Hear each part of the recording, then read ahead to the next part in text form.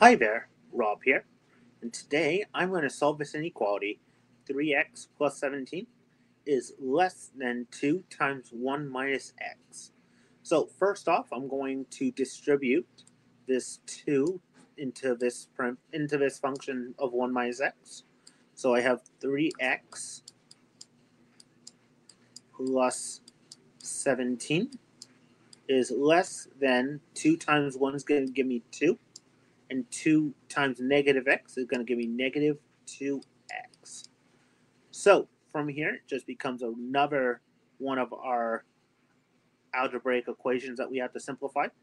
The only difference being this sign right here. So what I'm going to do is I want to get all my x's on one side and all my constants on the other side.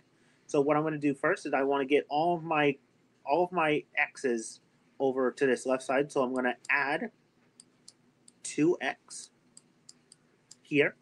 And what I do to one side, I have to do to the other side. So I have a 2x there. 3x plus 2x is going to be 5x. And that plus 17 comes along for the ride. And that is going to equal negative 2x plus 2x is going to give me 0. So all I am left with on that side is 2. From there, I want to get all my constants together now that I have my x's on one side. So this 17 is going to go over there. So in order to do that, I have to subtract 17. But remember, what I do to one side, I have to do to the other. So I'm going to subtract 17 on this side too. And I am going to be left with 5x coming along for the ride.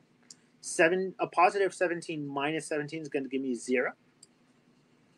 And 2 minus 17 is going to give me negative 15. Last but not least, I want to truly get this x by itself. So I'm going to divide it by 5 since I'm multiplying it by 5. I want to do the opposite of what I'm doing so that way I get this x by itself. 5 times 5 is going to equal 1, so that those cancel. And we are going to be left with x is less than, what is it less than? It's less than negative 15 divided by 5, which is negative 3. And that is going to be our answer. However, I like to check our answers before I call this question complete because I may have done something wrong. So let's find out by picking a number less than negative 3. Let's pick negative 4. So I'm going to plug in negative 4 everywhere I see an x. So I have 3 times negative 4 plus 17 is going to be less than 2 times 1 minus a negative 4.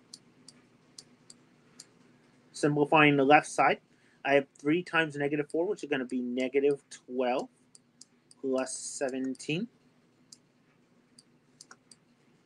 And that will give me 17, negative 12 plus 17 is going to give me 5. Simplifying the right side, I have 1 minus a negative 4, which is going to be a positive 4. So we have 1 plus 4.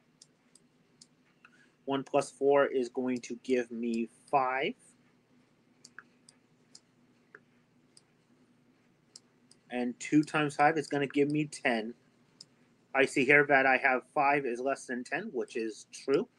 So therefore, that is correct.